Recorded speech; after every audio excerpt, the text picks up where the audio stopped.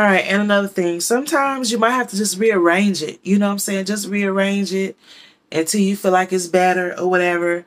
But I do recommend for people that don't have a lot of money and don't have a lot of items they can actually put inside their baskets, I recommend that you guys use some candy, use some chips. Sorry, it's really late here. It's about 12 o'clock in the morning. No, I'm sorry. It's 1 something in the morning.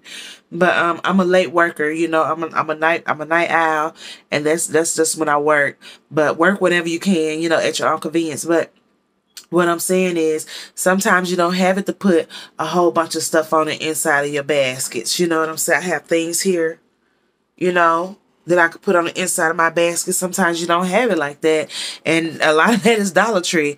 But I try to get at least one big ticket item that I can put in my basket to make it worth the price so I can see the growth and see the profit that, sorry y'all, there's something, whatever, see the profit or whatever, so I can actually make some real money, you know what I'm saying, in my investment. So you guys, make sure that you're not overwhelmed with thinking you got to put these really elaborate, expensive things. You can go get Dollar Tree mug. Get a Dollar Tree mug, get you a couple of stickers put on there, throw you some candy on the inside, maybe a little bitty bear or something like that. You can do that. You can do, so I have these buckets right here. Have these buckets. You can get these from Dollar Tree. Get you a little bitty bear. You know what I'm saying?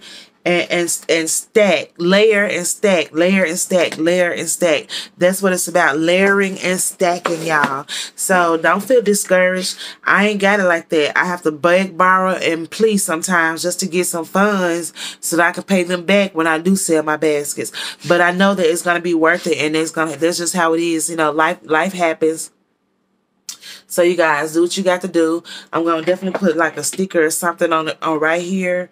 You know, just kind of like pull it all together.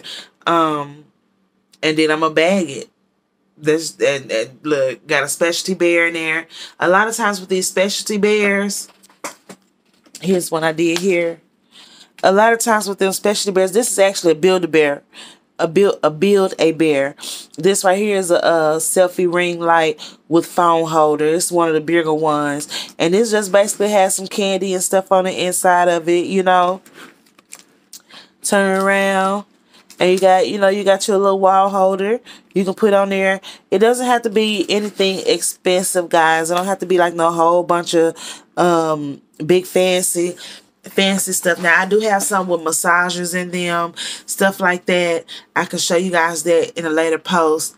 But I just had to come back on here and say that, you know, some really good fillers is just candy, chips, and cookies, y'all. Just for real. If you get food stamps, this is the perfect opportunity you know, to go out there and get you some candy and stuff that you can sell. Okay, if this is really what you're trying to do. So anyway, this A1 Soul Love signing out.